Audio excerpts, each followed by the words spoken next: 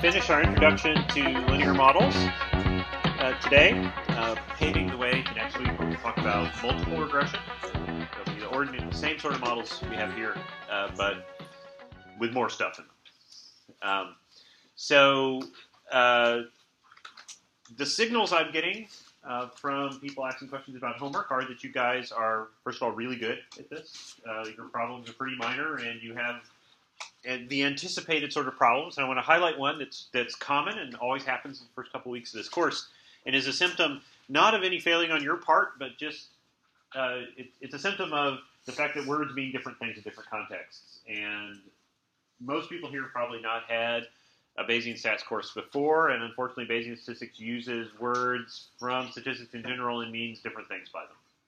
Confidence interval is a classic example of that. Bayesian confidence intervals should not be interpreted the same way as non-Bayesian confidence intervals. I mentioned that before. Even innocent words like sampling. You did a bunch of sampling in your homework. You enjoyed it, right? It was fun. And one thing I just want to highlight for you is that your previous education can impede learning because it puts up an obstacle, and that obstacle is purely historical. It's just a side effect of your development educationally up to this point, like the Great Wall of China, which is why it's pictured here, right? It's not actually meant to stop people from keep Mongolians out of the country anymore. It's the historical obstacle. And your prior education in frequentist statistics is just a historical obstacle right now to your full embodiment of the Bayesian approach. But you'll work through it. You'll eventually climb over this wall. And so I just want to highlight for you here. In frequentist statistics, sampling typically means resampling the data in imagination. We imagine resampling the data. We imagine alternative data sets. And from each of those, we get an estimator of some kind, whether like the sample mean. And that you collect a bunch of those, a very large number of those, and you get a distribution called the sampling distribution. And that distribution is used to characterize the uncertainty in the estimator you have from the data you did observe. We don't do this in Bayesian statistics, even though we use the word sampling. So in this class, almost all the sampling we're going to do, and we will do a lot. Oh yes, you've just gotten started. There will be a lot of sampling. It's just to do integrals. It's a way of getting collections of things so we can calculate areas under a curve. That's almost all the sampling we do. We don't resample data. We'll sample parameter values, and almost all the stuff you're sampling will be that. Occasionally we do sample observations, and you did this in the posterior predictive checks. And that's much closer in spirit to what you've done in prior statistical work. But we're not resampling our data. We're imagining forecasting in a sense and looking at the implications of the model through that. So it's a way to simulate data, but it's not resampling the actual data. So if you didn't, maybe this little sermon wasn't of value to you. In other words, great. But if it was, you're perfectly normal because it's just a fault of the pedagogy that these same words are used over and over again. That's why we do mathematical notation. So I just wanted to highlight for you. This will be one of the obstacles that arises, and it's just a semantic obstacle, and you'll get past it. This is where we left off before.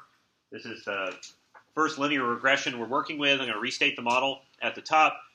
We have heights of individuals indexed I, and we say that those observations, those individual heights, we expect them to be normally distributed with some mean I that is conditional on the individual I. In some standard deviation sigma, which is not conditional on individuals.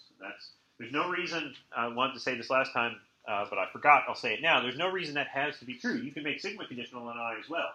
And in fact, at the end of the course, we're going to look at a class of models called Gaussian processes, where all the action is there in the sigma, so to speak. You model the covariance structure among observations. And everything, all the cool stuff happens there. So phylogenetic regression is like that. It's an example of that kind of thing, where all the action's in the covariance structure, and you model the covariation. For most of the course, though, there'll just be little old sigma there, and it's pretty inert and boring. Just like that. It's not conditional on anything. The definition of how the mean, mu sub I, is conditional on the individual I is contained in the second line. This is the linear model part of the regression model. It's an equation for a line with intercept alpha and slope beta, and x sub I, where x is the weight of individual I. Then we define priors. I'm going to say a little bit more about priors as we go, and again, I'll bring up this horoscope issue that I brought up before. In this case, we have a broad, very effectively flat prior on the intercept alpha, a very slightly conservative prior on the slope beta centered on 0. Why? Because 0 means no effect, right? Now, I wanted to say when we get here, this is still a pretty silly prior. You could easily do better because you know the relationship between height and weight is positive, right, prior to seeing the data. So if you constrained the estimate of beta to be positive, you would learn faster from the same amount of data, right? So a robot that had a prior for beta that was strictly positive would learn faster, right? It would converge to the right answer quicker than this ignorant robot that has no idea that the association between height and weight is positive or not, right? It's like we're estimating it as precisely as we can, and the question is how quickly can you do that with a finite amount of data? But this is a very typical kind of conservative prior. There's so much data here that these priors get completely swamped by everything, but I'll get you to the question in a second. And then this uniform prior on sigma. You fit this with quadratic approximation for the posterior distribution implied by this model, and these data with the R code displayed here, translating the model lines into that list. Question? How would you do that with the positive prior thing with this code? Or is that complicated? It's not complicated. The question was, how would I do that? Put a positively constrained prior on beta here. You can use a distribution that's constrained to be positive. There are a large number of those, actually, that you can choose. And we'll see examples of those later on. In fact, I was going to say something about this on the next slide, actually. The standard deviation sigma must be positive. So that's a parameter that has to have a prior that's strictly positive. So you could use a uniform, right? You could say that the prior for beta is uniform between 0 and 50. And then we're saying it can't be negative, and it's probably not bigger than 50 because, seriously, right? And that would probably be okay. That's the simplest way. There are a bunch of so-called folded distributions, which are constrained to be positive, like a folded Cauchy. And we're going to use that, or it's like a half Cauchy, sometimes it's called. We're going to use that later on in the course, mainly for sigma, so-called scale parameters. And those work great in those sorts of contexts. Okay, so yeah, I wanted to give you some what I call horoscopic advice on regression priors. And again, I say this just to say this is the most solid, vague advice I can give you before I know what you're actually doing scientifically. Once you tell me what you're doing scientifically, I can almost certainly do better than this. Right? So it's like the horoscope. When you read the horoscope, that person who wrote it doesn't actually know you, and they don't actually do magic with planets. So they give vague advice that fits everybody's life, and that's why it's so satisfying to read horoscopes in the newspaper, right? Because it always speaks to you as a person. These priors, I hope, will speak to you as a person, and nevertheless, you can always do better than this, right? So for intercepts in linear regressions, the alpha parameters, as I'm going to show you later today, those can swing around very wildly depending upon the slopes and the locations of particular values in your data. So it's hard to have a strong prior expectation of where those are. So the most general useful advice I can give you, unless you do something like standardize all your predictors, which is something I'll show you how to do later today, in fact, you don't know where it's going to be, so give it an essentially flat prior. And that's why I'm using those things with like a standard deviation of 100. That's essentially a flat line over any reasonable range of parameter values. So alpha ends up being an unconstrained estimate. It can swing around wherever. Beta then drives it, right? It affects where the line is. If you change the slope on a line, you also change the intercept. And the slope is our curiosity.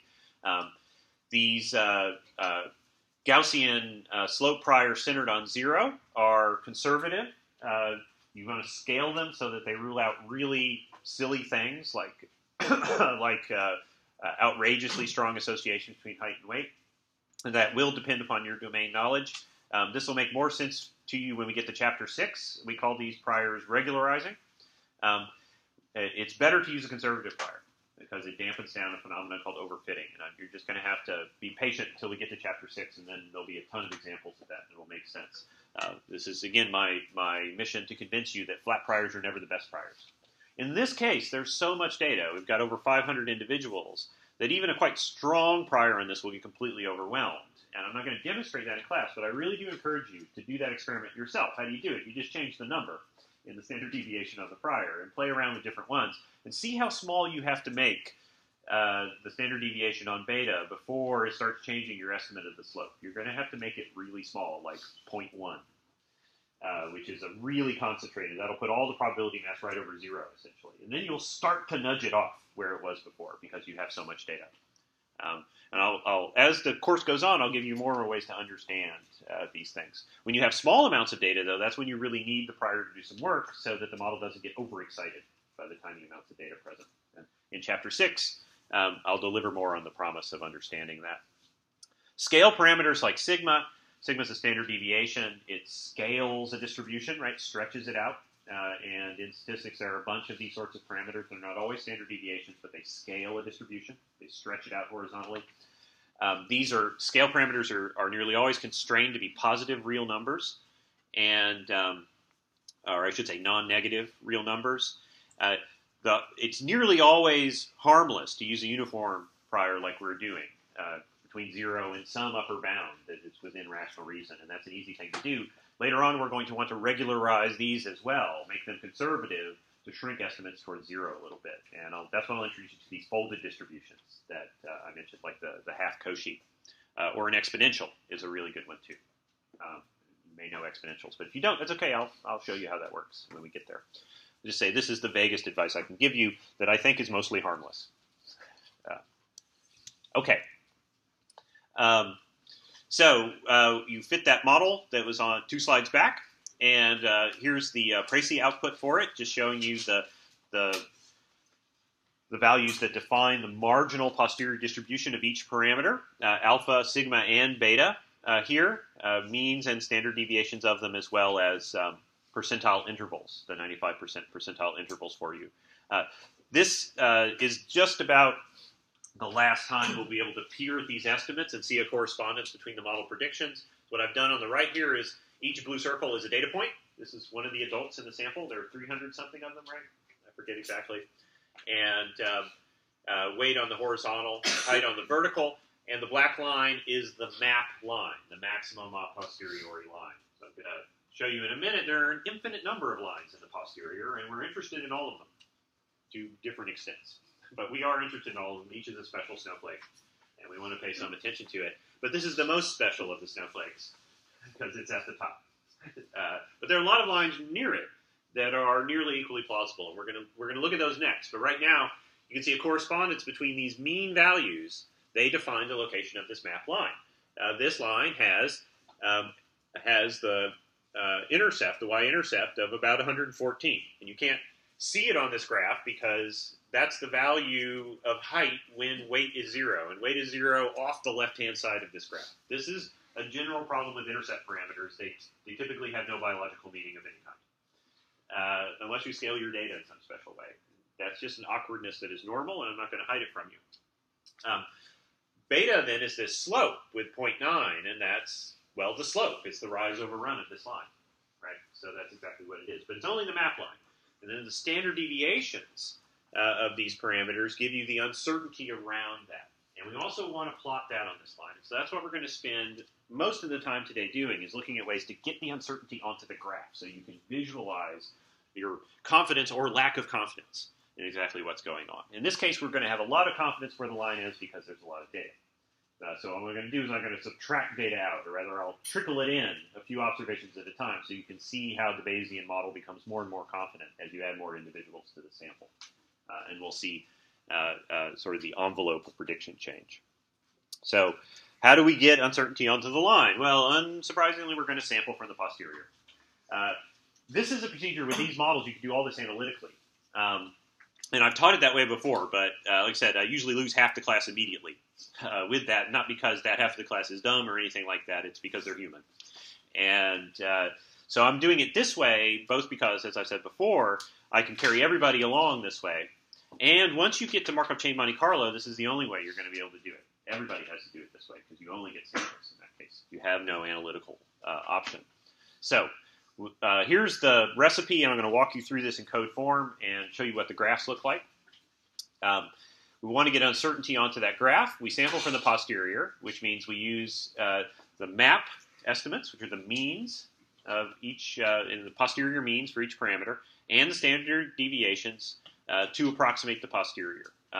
Well, there's also, I forgot to put this on there, also the correlations between the parameters, which I'll show you starting on the next slide.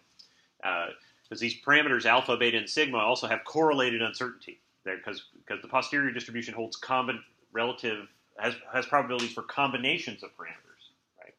And we only get a posterior slice for any particular parameter when we ignore the others and average over the uncertainty in them.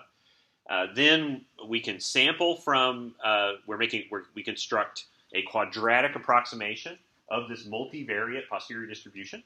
Since it's Gaussian in every dimension, it's a multivariate Gaussian distribution, and this is an easy mathematical object, trust me. And R is really good at taking samples from these. In the book, I give you details about how to do this in the MacGyver way. You don't need to use my convenience functions. You can do this on the raw. And then you use these samples to generate predictions to integrate over the uncertainty. The last step is the more complicated one. The first two are largely automated for you. And the last one, you've got some freedom of choice, actually. And so that's the part where anxiety grows. And that's perfectly normal, so I'm going to show you a bunch of examples as the course goes on.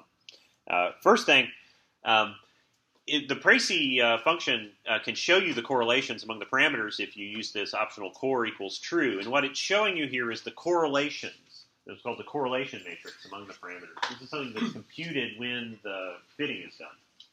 And these are all the values that you need shown on the screen here to define the multivariate normal distribution that we're assuming the posterior is.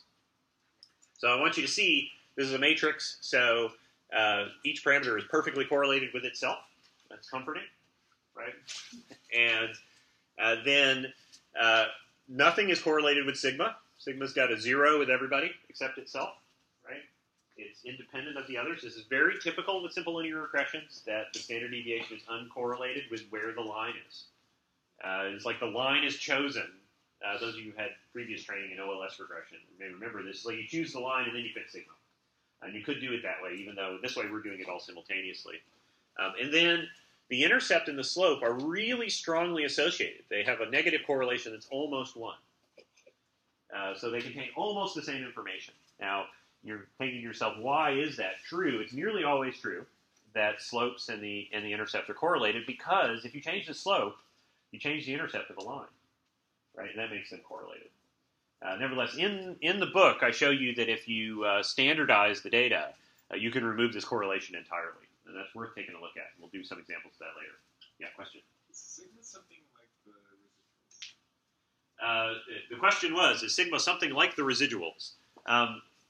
In non-Bayesian statistics, sigma is often called the residual error variance, or something like that, the residual standard deviation. So I think if you use R's LM command at the bottom, it gives you a number which will be very close to what you get from sigma, but it's not the same thing for various technical reasons. I mean, you should expect them never to be exactly the same, because in frequentist statistics, you never have probabilities of parameters, so it can't be the same thing. And OLS regression doesn't actually estimate sigma. It has no model of the data based upon that, really. It kind of fits it after the fact. Which is all fine. I mean, that's not to say it doesn't work. It's just a different logical procedure to get it. It's also true that there's this dividing by n-1 thing that has polluted statistics and is nearly always useless, because it's meant to give you an unbiased estimate of these parameters, which is something in Chapter 6 I want to prove to you is you don't want unbiased estimates, because bias improves accuracy. And that's just, I know you're like, this is madness, who is this guy? And this is because this is the pollution of statistical jargon.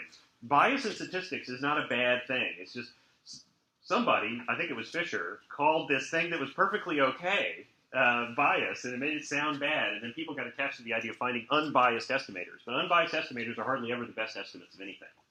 So I got off on this line. That said, with even reasonable amounts of data, n-1 and n are basically the same. So if n is even reasonably large, and so in practice it has very little effect. But that's just something to watch out for. We'll return to this when we get there. But they'll be practically the same, as you'll see.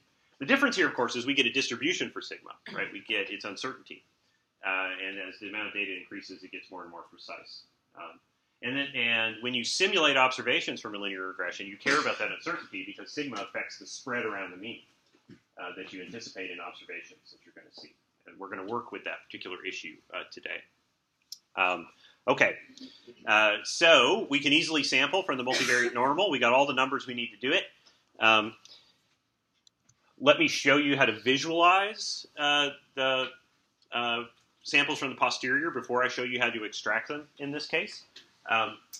So I'm showing you alpha against beta on the top left here, and you can see the minus 0.99 correlation in the sample. So each point in that graph is a sample from the posterior distribution of those two parameters. So that's marginalizing over sigma, which you can't see in that. It's like sigma's the dimension that you can't see that's coming straight out at you or such. So what this tells you is if A is a larger number, B must be a smaller number in order to get an equally plausible line. Right? And there are a large number of approximately equally plausible lines along a thin ridge of combinations of alpha and beta that are negatively correlated with one another. And this is the thing you'll start to get natural in your head, is that the posterior distribution contains combinations of parameters. So in this case, it contains lines and the spread around them. Yeah, question?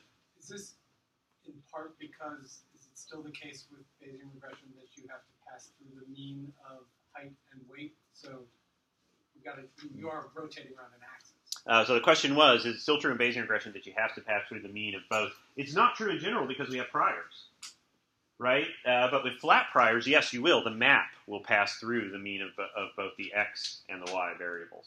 It'll pivot through, exactly. And that's why you get this correlation. So if you center these variables so that the mean of x and y are 0, then you get the intercept for free. And I know you know this. And so in that case, they'll be uncorrelated. And I have an example in the book like that as well. But this is exactly an artifact of the measurement scale. Is one way you could think about it. But if you had really strong priors, you could push the estimates away from that mean point, right? You could always do that. You could choose stupid priors and get absolutely a stupid answer whenever you want, right? Absolutely true. Okay. And then I wanted to show you the lack of correlation between sigma and beta is shown in the upper right. If you drew one for alpha, it'd look the same. It's just a snowball. That's what no correlation looks like, right? There's no association between sigma and beta there, but they're both Gaussian.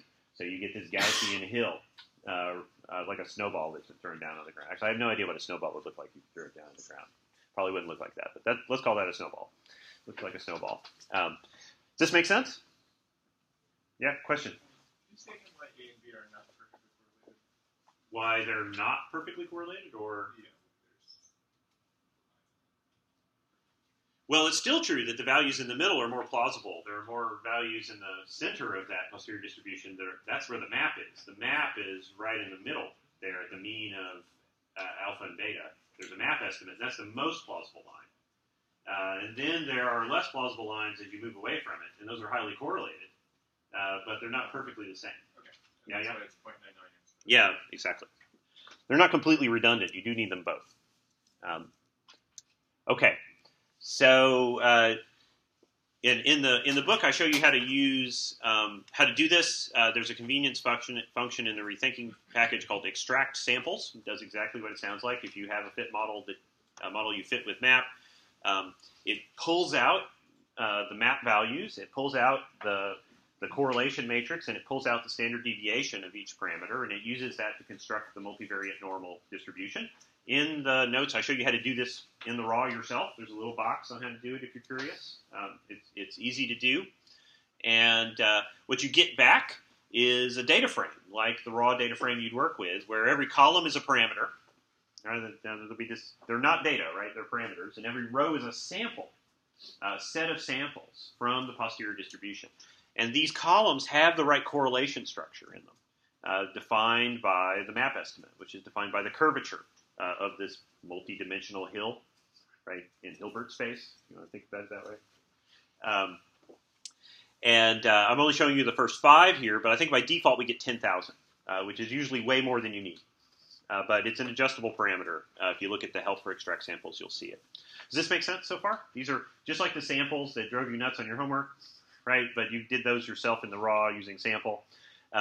This is automating it a bit because it's using the quadratic approximation. But we're still samples. Once we've got them, we can treat them the same way. We can push them back through the model to generate predictions. We can sum over ranges of them to answer questions about where the relative plausibility of values are, things like that. They're samples again. They're a way of avoiding doing integral calculus, right?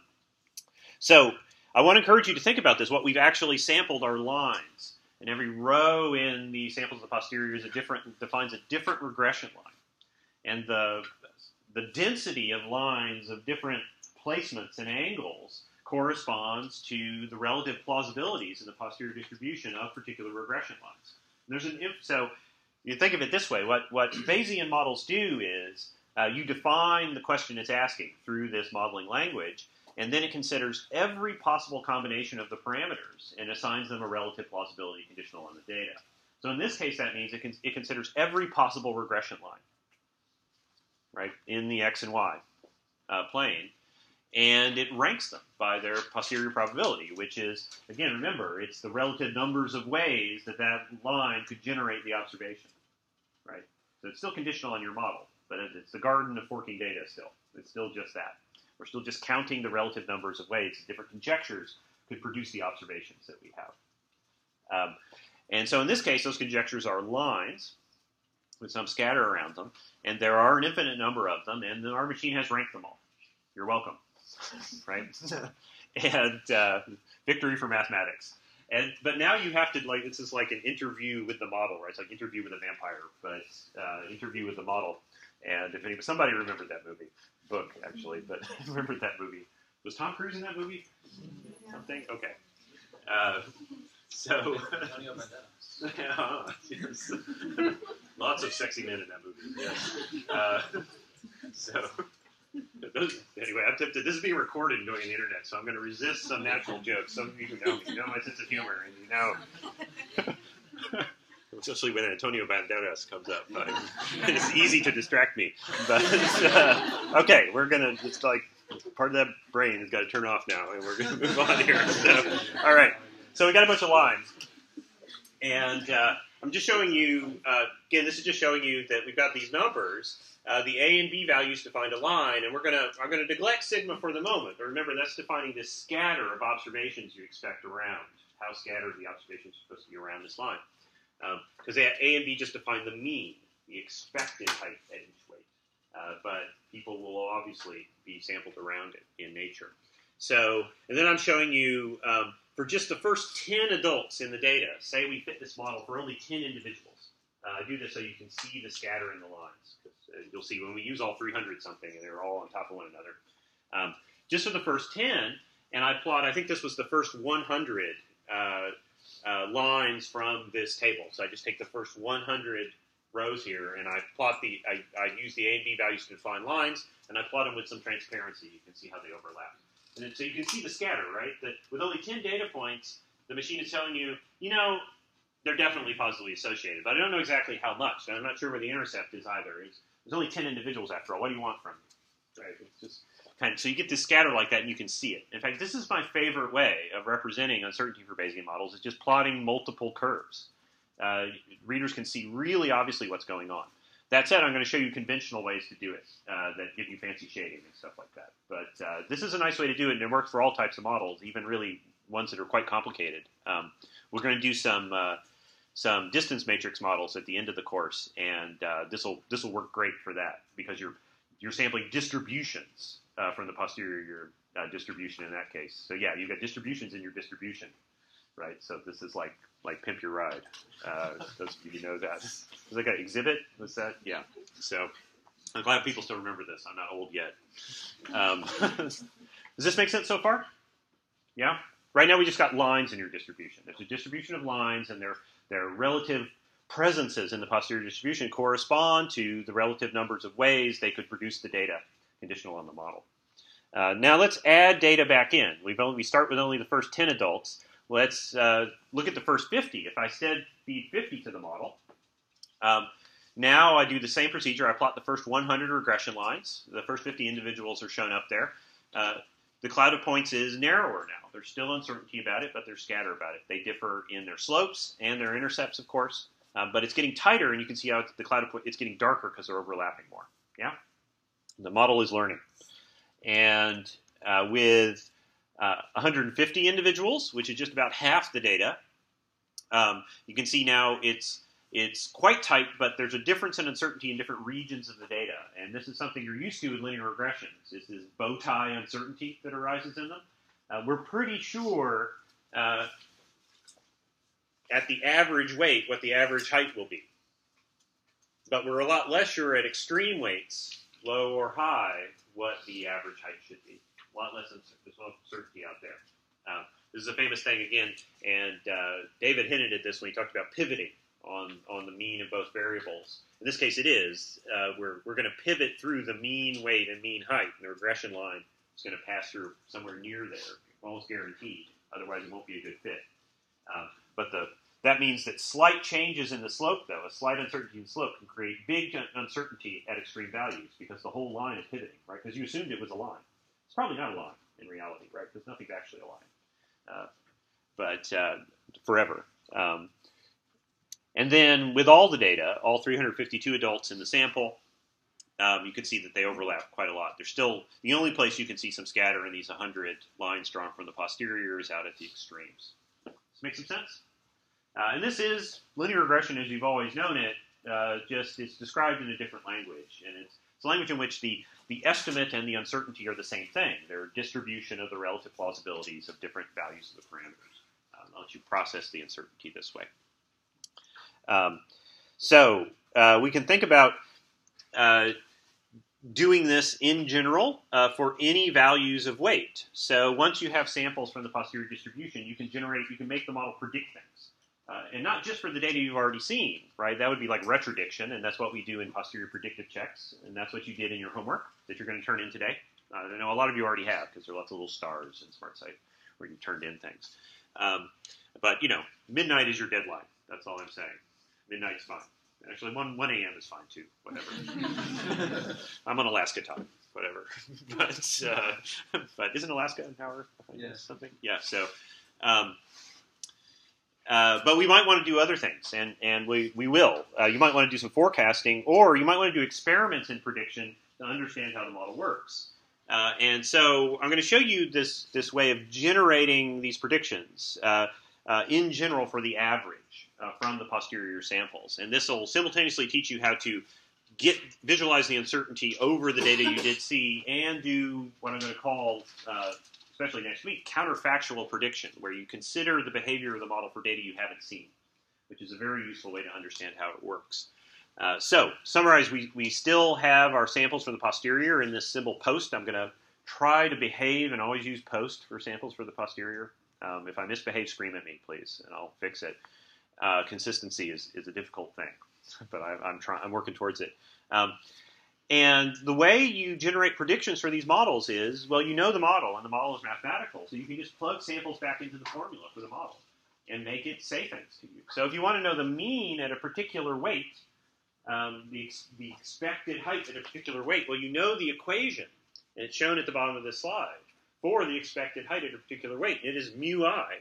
It is alpha plus beta xi. So if you plug in a value for xi, and then you put in samples for alpha and beta, which you have, you can generate predictions for any combinations of them. Now, we want to average over the uncertainty in the posterior distribution. And normally to do this, if you were just going to do a prediction at the map, you could just plug in 114 here and 0.9 here, which I think were the map values in this example, and that would be fine. But to do the uncertainty, you definitely can't just plug in values independently because alpha and beta are correlated, remember. So you have to draw correlated pairs. And luckily, we've already done that. They're shown on the top of this slide, right? The alpha and beta columns are almost perfectly negatively correlated as a consequence. And so if we just plug in the alpha and beta values on rows here into an expression like this, we get a bunch of predictions that have the right kind of uncertainty. We get a distribution of expected heights at a weight of, say, 50 in this example. And then you can summarize that distribution. And this is bound to be confusing because it's weird. It's not how humans interact with the world, so I'm going to show you what this looks like in pictures. If we did that in this case, we store in the symbol mu at 50, which is at the weight of 50, what is the mu that comes from it. What the posterior distribution tells us is, because parameters have distributions, because they're uncertain, everything you compute with parameters is also uncertain. It must also have a distribution. I'll say that again, because this is like, if there's any law in Bayesian inference, it is that since there's uncertainty about parameters have a distribution. And therefore, everything you compute with parameters should have a distribution. Yeah? You can say this to yourself over and over again. I'll have many opportunities to do it.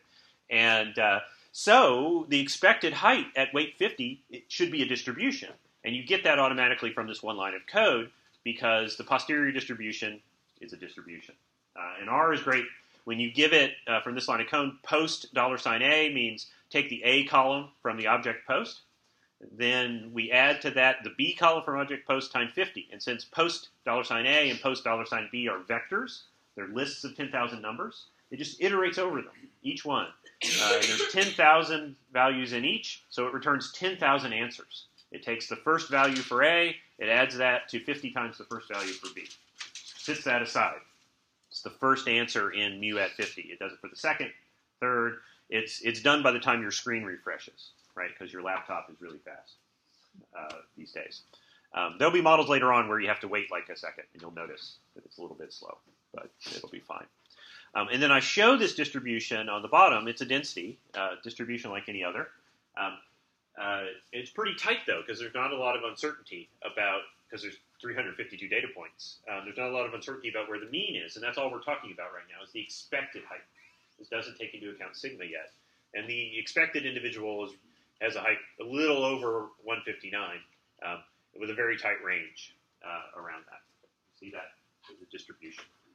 In your homework, which is already up on the website, you're going to do things like this for different kinds of weights and generate predictions for unobserved individuals. So you can do some mental exercise in this kind of forecasting. So imagine you had all these estimates, and then your field assistant said, "Oh, you know what? We didn't record the height for this one person, but I got them. I weighed them. So after firing this person, then you have to impute the height, right? So your model lets you generate a prediction, but that prediction will have uncertainty, and you can get the expected value and the uncertainty from this same calculation because you have a distribution for the expected height. Does it make some sense? It will make sense when you solve question 1 on your homework because that's what you're going to do. I have a question about that, Richard. Yes. So you get the expectation and the variance about it. So if you're doing this imputation for the person, should this include the added uncertainty about sigma about this point, or is this sufficient? Okay, so the question was, when you do this, should you also include the added uncertainty that comes from sigma, that is the scatter around this, and this is just a mean? And I think the answer is it depends. It depends on what you want to know. In your homework, I'm just going to ask for this distribution, basically. And I want you to characterize it with an interval, and the mean and the interval.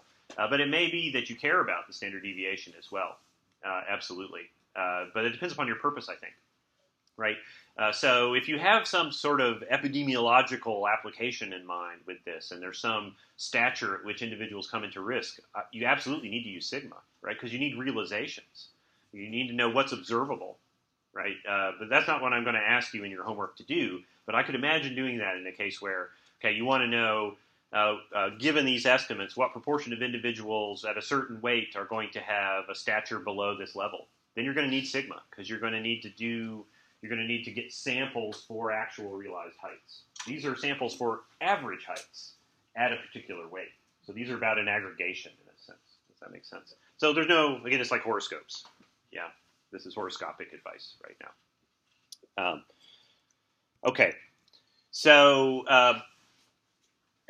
let me show you how to use a nice convenience function in the Rethinking package, which automates the thing you just saw in the previous slide. And this will work for anything you can fit with math. Well, I shouldn't say anything. That's like famous last words. I'm sure you could come up. You guys are clever, and you can always come up with some way to break my software, which I cherish, actually. It's a wonderful thing. Last time I taught this, there's a student, Helen Shimura, some of you know her, came up with a really interesting bug. And I have named it in the code Helen's Corner Case in honor. And so if any of you can come up and find really delicious bugs, let me know, and then you'll live on in fame in my code. So I'll buy you coffee too. We're hunting bugs here. It's all I can afford. I don't make a lot of money. I'm an anthropologist. I can buy you coffee. That's how it goes. So, but really, if things malfunction and you can figure out a way to make stuff go wrong, let me know. I want to know because I'm trying to make this as close to bulletproof as possible.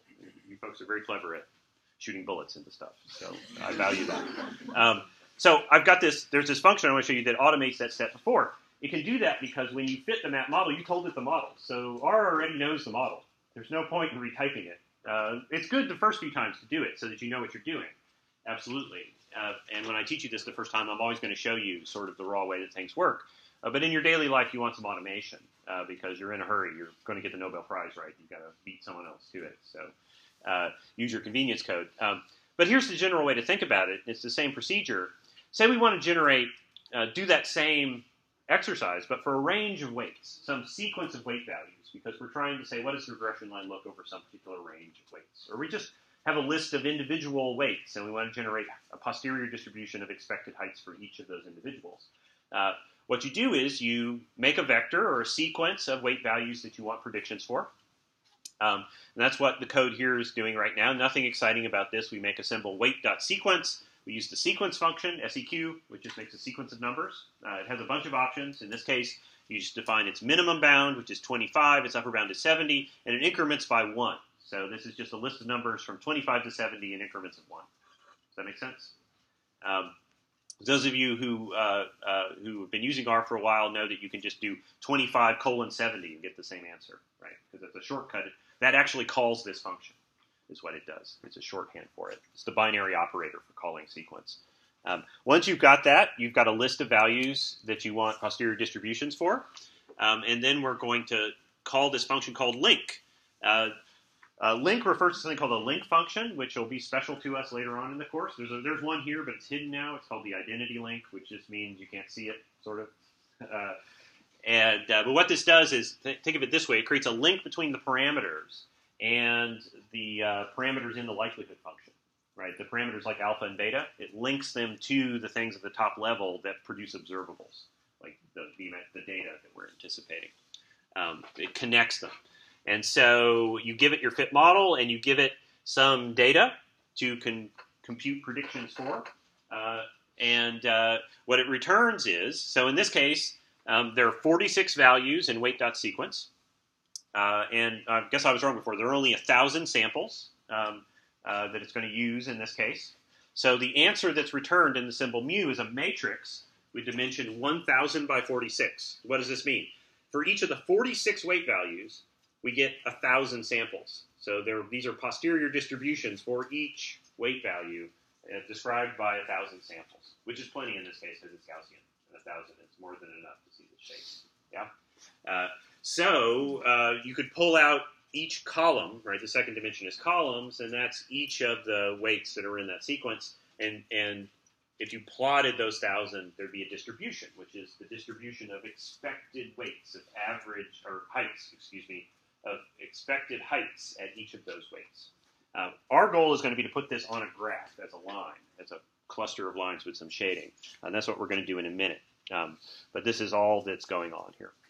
You guys with me so far? Or at least you're willing to indulge me to get through the rest of the story, and then you'll figure it out at home or something like that? Yeah, which is fine. Okay. Let me spend a little bit of time talking about how link actually works. And you don't have to master this, but I want to demystify what's going on so that you know. I mean, I absolutely use link. But at some point in your life, it will break. And then you'll want to do this yourself. And I want to reassure you that it's not hard. Link is a tiny, simple function. Don't look at the code, but it's a tiny, simple function. Actually, the code is kind of long because it's trying to, stop corner cases and stuff like that. But and it has to anticipate any crazy thing you might have entered into map, right? And an infinite number of models can be defined in map, so you can imagine I have to deal with a lot of stuff. But the basic template is pretty easy when you know the model. So I'm going to show you here. Here's the top part's the recipe. So the first thing a function like link needs to do is it samples from the posterior distribution. So it gets a bunch of samples for each parameter, and those samples are correlated across the parameters in the right way. Then we define some series of predictor values. In this case, that predictor variable is weight, so it's a series of values for weight. But whatever model you're working with, it might not be weight. It could be something else. It could be speed. Then for each predictor value, for each sample from the posterior, we compute mu. And you can do this because you know the equation for mu. So you've got some pair of correlated A and B values, right? They're on a row in your posterior, and you know the weight value. You just plug them in, get that answer, set it aside.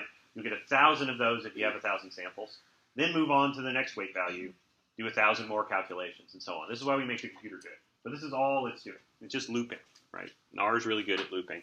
And then at the end you summarize, and that's up to you. This is when you have to make a choice. The typical choice is here, because these distributions are going to be Gaussian, is you use the mean and the standard deviation, or the mean and some confidence interval, and you can describe everything about it from that. This code at the bottom, I'm going to step through it, but this code at the bottom is sufficient to do all the calculations that link does. This is really the minimal link that goes on, just a few lines. So I want to take the next 2 minutes, say, and step through this code for you, and this will be maybe the last time I step through our code in any detailed way. Those famous last words. But and again, you're not meant to master this skill, but I want to demystify it, and there will be a time in your life when you need to do this for some crazy custom model. You will be able to do it because you'll just replace the part of this where you calculate mu with whatever you need to calculate in your model. Right? There'll be some little organ in your model, a kidney, so to speak. Mu is like this model's kidney. And it's the kidney of different models is different. But you know what it is because you define the model, and you can always calculate things for it, given samples from the posterior distribution. So let me step through it real quick. All right, step one, we sample from the posterior.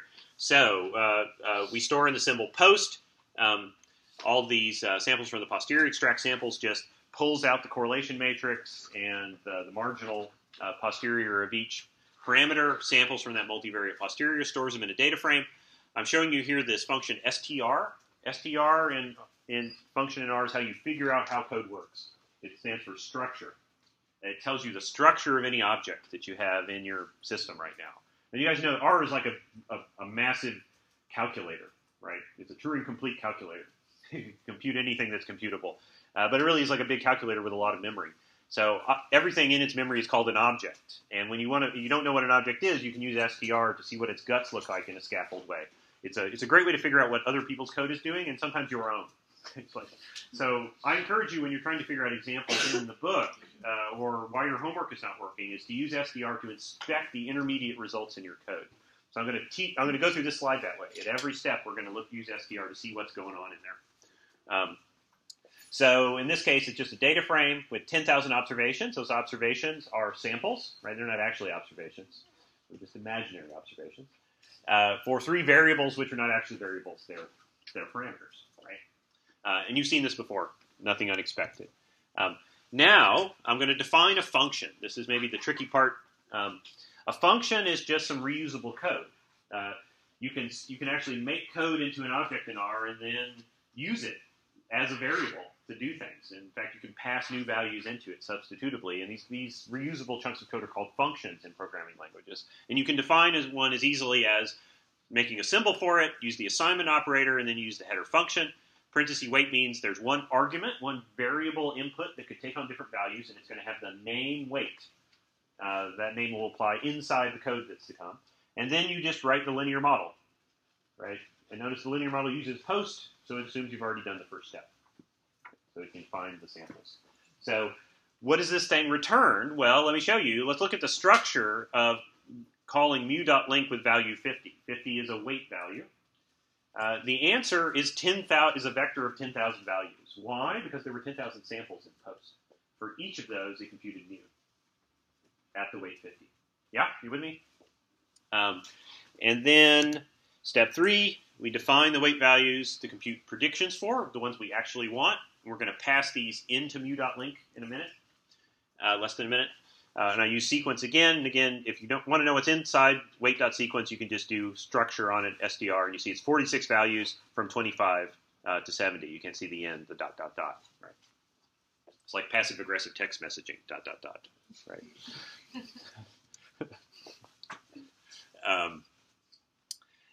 Now the action. This is the most confusing part. There's a wonderful set of functions in R that have the word apply in them. And they are magic, and they do so much great stuff. They're also very confusing. But I'm going to use one here. What apply functions do is they take a sequence of values, sometimes a matrix of values, and they pass them into a function, and they collect all of the different answers, and they put them in a nice package for you.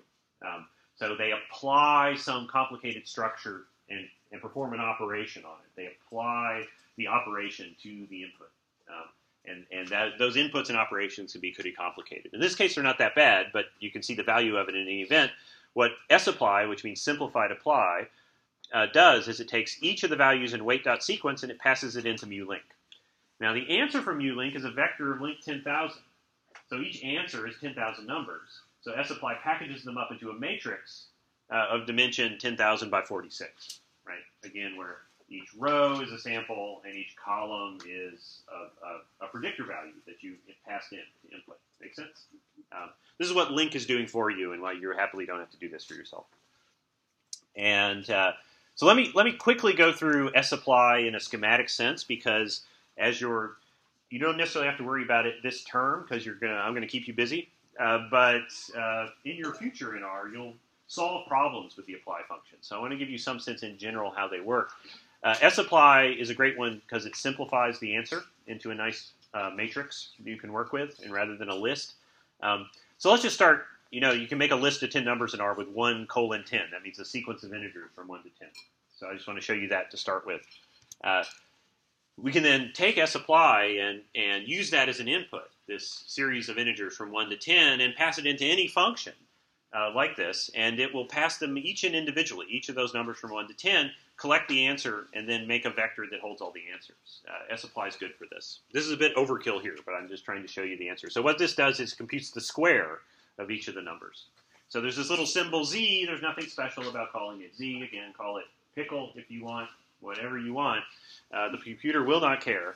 And just make sure that you use the same name in the code part of your function as you do in the argument, where you define the argument. So all that does is compute squares, but you can do much fancier things. This computes the geometric mean of each of those values, right? The zth root of the product of z values is this geometric mean of those values, and that's what this does. Not that you want to do this, but I'm showing you it's up to you what it does, but these apply functions are just ways to do some operation on a list or a matrix, and they save a lot of effort. And so that's why I use it there, and you'll see it in other people's code, so it's worth dwelling on it for just a second here.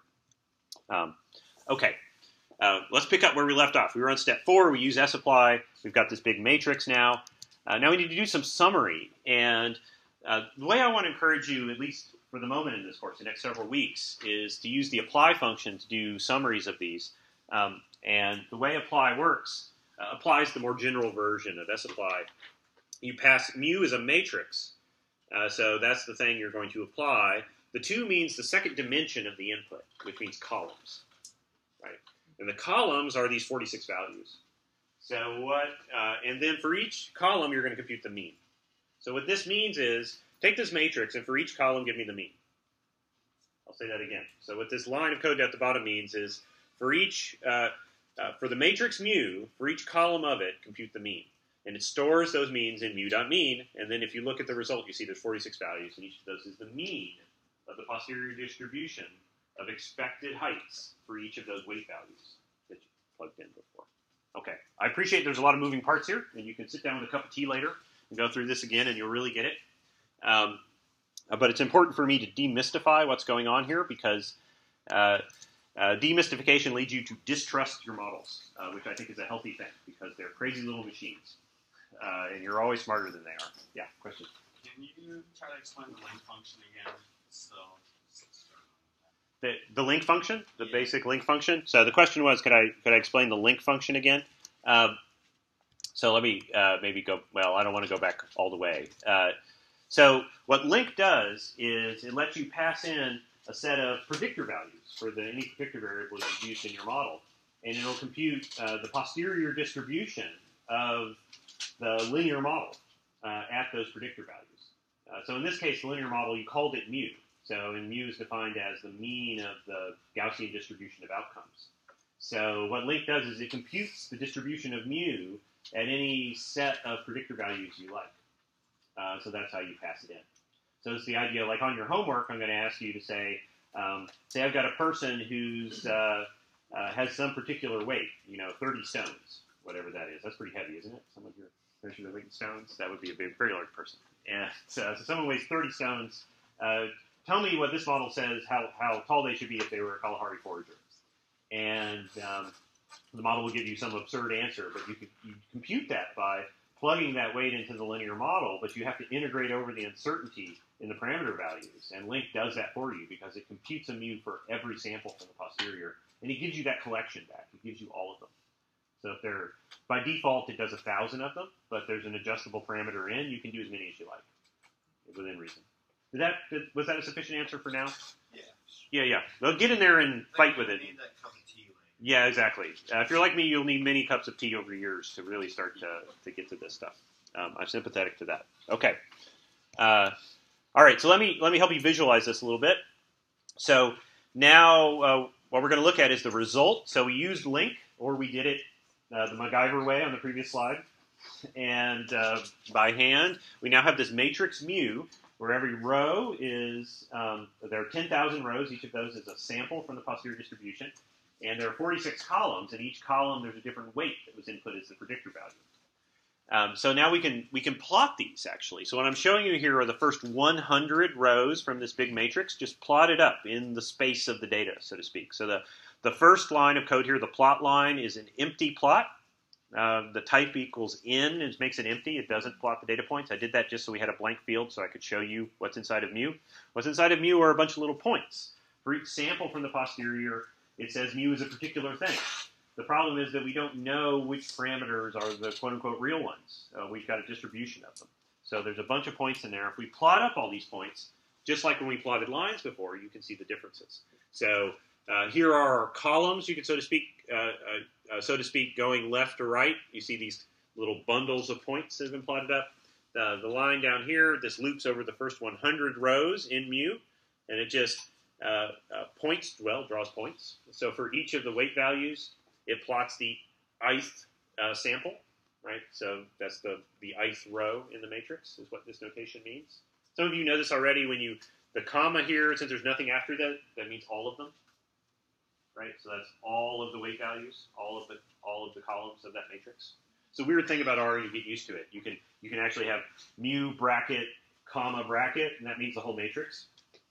There's a little box inside chapter 4 about this, because it's a terrible syntax. It really is. It's just like maddeningly dumb. It's just a horrible thing to do. There should be a symbol that means all, so that people can read your code, right? The machine can always read your code, but that's not the issue, right? We're not trying to make machines happy. We're trying to make one another happy. At least we should be. So anyway, I can't change the syntax. That's just how it is.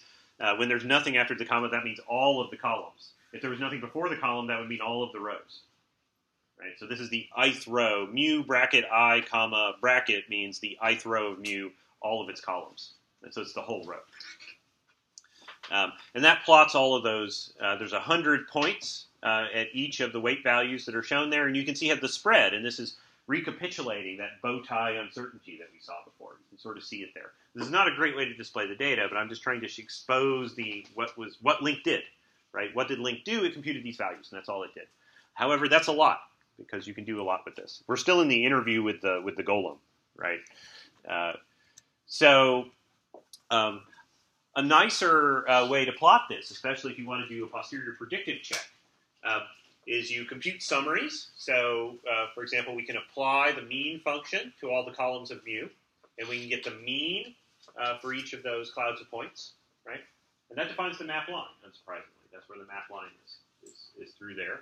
And we can also get the highest posterior density interval. You can apply fancier functions to all this too. So this means for each column, give me the 95%, which is the default, the 95% highest posterior density interval.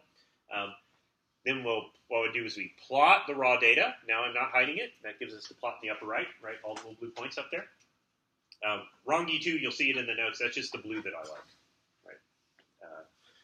And Rongi means color in Swahili, right? I'm an anthropologist. What do you want? And 0.5 means it's transparent by a half.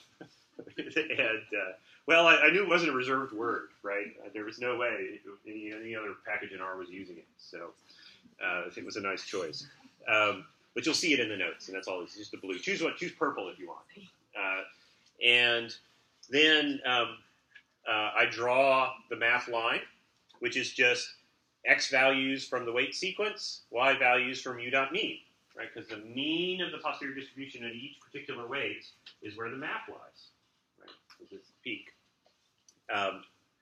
And then there's this function shade, which I'll leave magical. It's a function in the rethinking package which draws this shaded boundary, which you can barely see in class, unfortunately, because it's a bit washed out. It'll look better in the slides. It takes that uncertainty there, and it makes a shaded interval. The 95% density of the scatter of lines around the map gets shaded in. It just computes that polygon. There's a polygon that gets computed, and it does it for you. It'll be easier to see that shading. Let me show you what it looks like with less data. Yeah, question before I do It's this. just a clarification question. So the mu.mean is the mean of the distribution of height means at Yes. each particular weight. Well said. Yes, the question was, mu dot mean it's a vector of means of mean heights at each weight in the input vector. Exactly right. Yes. How many levels of recursion of abstraction can you hold in your head at once? Exactly. And that's why I'm very sympathetic to any kind of confusion, like you need a cup of tea. Yeah, I'm with you. We'll buy you that cup of tea sometime, anybody. It's a lot of levels of abstraction, but you start to get used to it. It gets a lot easier as time goes on. So you can do like 3-4 levels of abstraction right now. Later on, we'll have more. Multi-level models add another level. It's all good. It's turtles all the way down, as I always say. So, but it's true. We have means of distributions of means. Yes, that is exactly what we have. I'm sorry, but it's just how it is. So let me show you. It's easier to see the uncertainty in this case when we use less data, because then you can actually see the shading. So again, all those shaded intervals are doing is summarizing this cloud of lines. They're giving you a visual reference for the cloud of lines. If you like the cloud of lines, by all means plot the cloud of lines. I think it's easier to understand. Particularly for newcomers to Bayesian inference, it immediately says, look, there's a bunch of lines in the posterior. It's full of lines. And some of those lines are more plausible than others. Here are 100 sampled at random. You can see where they tend to lie. And that kind of speaks for itself. It says it. The shading is just a pleasing visual representation of that that's less cluttered than all of these lines. The lines make it hard to see the raw data. So at least it can in some cases. So the shading has become quite conventional. And there's nothing wrong with it. So here I'm doing it just with the lines at different amounts of data. And n equals 10 at the top, a lot of scatter.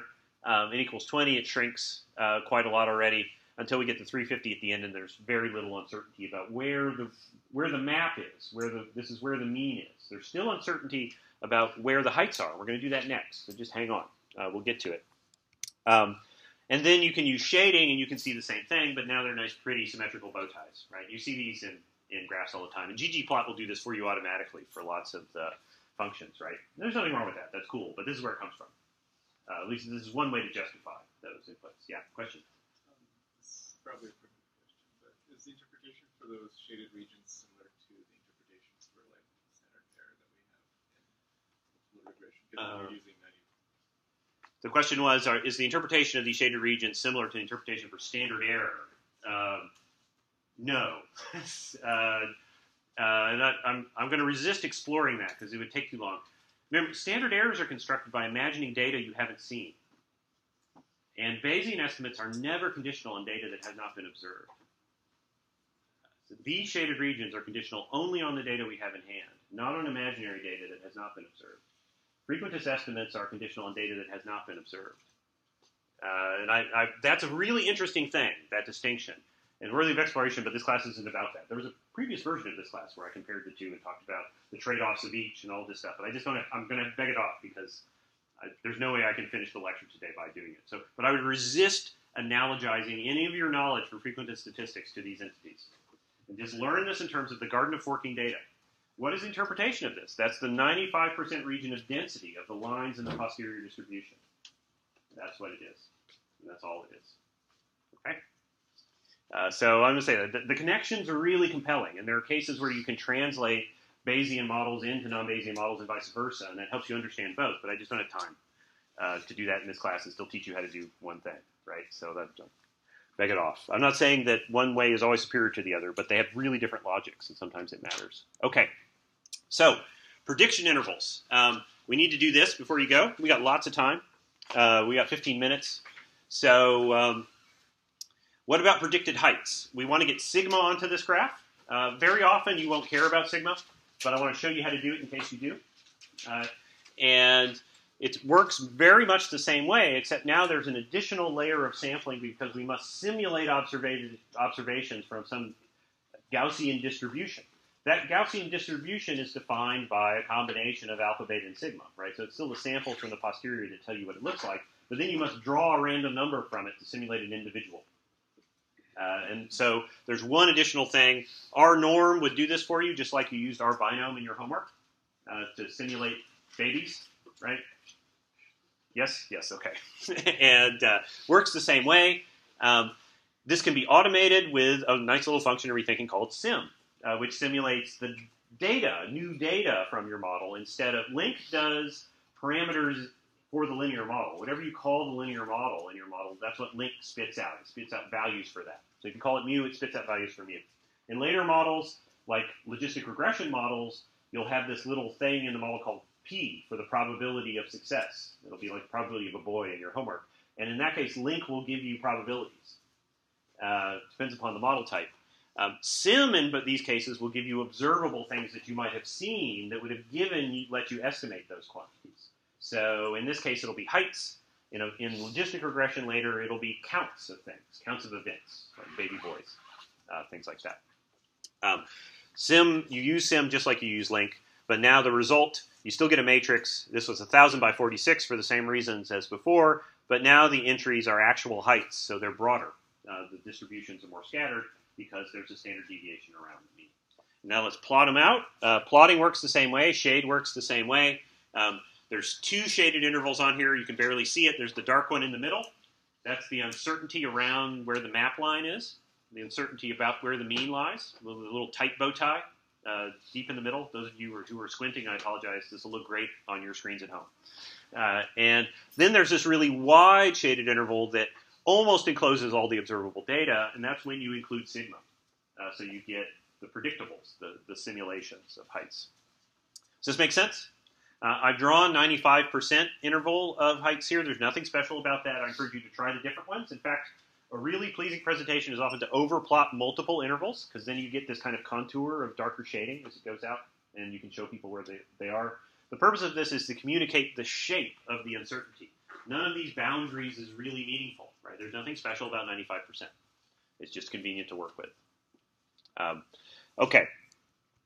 I'm not going to step through Sim in any detail. I just want to say there's a box on this in the chapter where, again, I explain how it works. It works very much like LINQ does, except now the function that you S-apply across has our norm inside of it. So, again, levels of recursion in your brain. Yes, we have simulated values, distributions of values simulated from distributions that are the means of, yeah, I've already lost it. It's something like that, right? But it's all there. That's exactly how it does it. It samples an individual for each sample from the posterior distribution from the implied normal distribution of heights. And that's all it does. Okay. Last topic, and we're making comfortable time here, is to transition us into multiple regression, where we have more than one predictor variable. There's this transitional topic often called polynomial regression. And I want to show you how to do this because it's extremely common, but simultaneously I want to discourage you from doing it in your own research. This is a funny thing, but this will happen more than once in the course. Sometimes you have to understand things. But in this case, it's also a really good way to see that these linear models don't necessarily make linear predictions. What's linear about them is the relationship between parameters and data. That it's a linear function, not that the shape of the predictions is linear. So this will help me show you that, and also give you some beginning of abstracting about what you can do with these models. So obviously trends are not always linear, and even if trends are linear in a particular range, if you extend that range out long enough, it gets ridiculous, right? So on the left here, I'm showing you this regression we did for weight versus height, but if you imagine weights increasing, like say we put a McDonald's in the Kalahari, and we feed people, really, this would be a great idea, actually, I'm all for it. And seriously, but it would be great. They get heavier. I suspect it will not continue to be a linear trend with height. Eventually, people get wider rather than taller, right, the nutritional impacts. And there's nothing wrong with that. It's great to be wide. But it can't be linear forever. It just can't. And then, in contrast, if you include kids, which I show you on the right, we plot age against height. Obviously, the relationship between age and height is not linear. It is in certain regions. There are growth spurts where it is. But for the whole range of your lifespan, at least if you're a mammal, it isn't. Right? We have terminal growth. And so it looks something like that. So you need a different kind of model if you want to predict this. Ideally, you'd have some biologically inspired model where you weren't just using a geocentric linear model. That's the first thing to say. And I'll say that over and over again as we go. But in the absence of that, especially in the social sciences, people frequently just use polynomials to do this because polynomials are very flexible. They're functions of one input predictor variable, and you just keep squaring and cubing and whatever, quinting. Is that what to the fourth means? or that's fiving, isn't it? Anyway, fouring and fiving and sixing. Forgot. I took Latin in high school, but then I took a lot of drugs in college and forgot it all. Wait, I'm taping this, so it's okay. I'm an anthro professor. It goes without saying that I did a lot of drugs in college, but no, but seriously, I can't remember. Anyway, these are very flexible functions. And so they can fit a lot of shapes. And the more terms you add, the more times the path of the curve can turn. And so you can fit all kinds of crazy stuff with them, and people do. Within restraint, they're useful. The most common is the parabolic model because it allows diminishing returns to something. It allows it to slope down. I'm going to show you that in this case. And I'll also show you a cubic, not just the quadratic model, the parabola. So again, same data, but now we're going to include all of the individuals, not just the adults. We've been working only with adults so far. In the graph in the lower right, the adults are shaded in blue there, and then all the ones we haven't been using are the kids under 18. They're in black. We're going to include those now. This is not linear, right? We're going to fit a parabola to this. And same data as before, just more of it. There's like 500 individuals now, a little over 500. First thing to do here is to realize it's very useful when fitting models like this to standardize all the predictor variables before you fit the model. And what standardization means is you take each variable, you subtract its mean from it, and then you divide by the standard deviation of the original variable. And this creates, there's no loss of information here. None of these operations is destructive of information. You're not cheating. It doesn't change the answer you get. It won't change the parameter estimates even. But it makes it easier to fit the model. Your computer will get less hiccups. So this is a really good thing to do by default. And I encourage you really to do it. Once I give you an equation at the bottom to standardize, you will do this a lot. It's a really healthy thing to do. In the case of these polynomial equations, sometimes it won't fit at all if you don't do this. Yeah? Let's do a similar thing. People talk about centering your predictors a lot. Yes. So the question was, is it sort of like centering? Centering is the first part, removing the mean. And that's actually most of the help. The centering gives you most of it. But it's also good when you divide by the standard deviation. You make everything have this range, this kind of scale, which affects the search range when Optima is trying to climb hills. It doesn't have this. It gives it a nice graded hill it can find. If the scale of your data is really, really broad, it won't detect any slope. It might be really hard to search the space. So that's why it's a good thing to do. But centering, in my experience, does most of the work. We're going to come back to centering in the interaction chapter, where it's pretty useful, especially for interactions. We'll get back to that. It's a good question. You want to do this when you practice this at home. Do the standardization. You'll get some idea about it. It changes the units on your x-axis, but it doesn't change the answer. And you verify yourself by doing it. I think this one will work both ways, but it's a good, healthy habit to get into to standardize. Okay, it's just an artifact of the machine, that how you fit the model is part of the model. If you want the right answer, standardize. So here's the parabolic model. The only thing that's different here, we've got an extra parameter, beat sub 2 now. The second, these aren't really slopes anymore, right? They're the parameters that define the path of this curve. And then the second variable, so to speak, is just the first one squared. This is the formula for a parabola. You will remember from your nightmares of high school, right? Endless homework problems that made no sense with parabolas. And then we define priors, as before. Again, a broad prior for the intercept, because we have no idea where it's going to end up. And then these very mildly conservative priors for the two coefficients, let's call them, the slopes, if you like. But they're not really slopes anymore, right? And then the uniform prior on the scale, on sigma. Goes into map exactly the same way, right? Up there, we put in standardized weight and standardized weight squared. Works great. By the way, in map, when you write the code in map, you're coding in R. It's just R code, and map executes the code you type. So you could do all kinds of naughty stuff up there if you want. You could put print statements in there, and then every time it executes it, it'll print something. Don't do this, because it'll go really slow. But you could do that, because it really is just trusting the user to do stuff up there. So you can enter arbitrary functions of any kind up in the map code. It just runs it and climbs the hill. That's what it does. So this fits no problem. You can plot this over the data exactly as the examples we did previously today. And in this case, here's your parabola with the shading. I've done the shading there for simulated heights. It's very hard to see in the class. I apologize because of the lighting. At home, when you look at this, you'll see there's this gray shaded envelope. It misses the heights down here. It kind of goes under the curve in the middle, and then in the mass of data in the middle, it does a good job, and it encloses the individuals there. It's the same idea. Now the posterior distribution contains parabolas. And when you sample from the posterior distribution, you're sampling a parabola. So you could plot 100 parabolas on there and visualize the uncertainty in them the same way.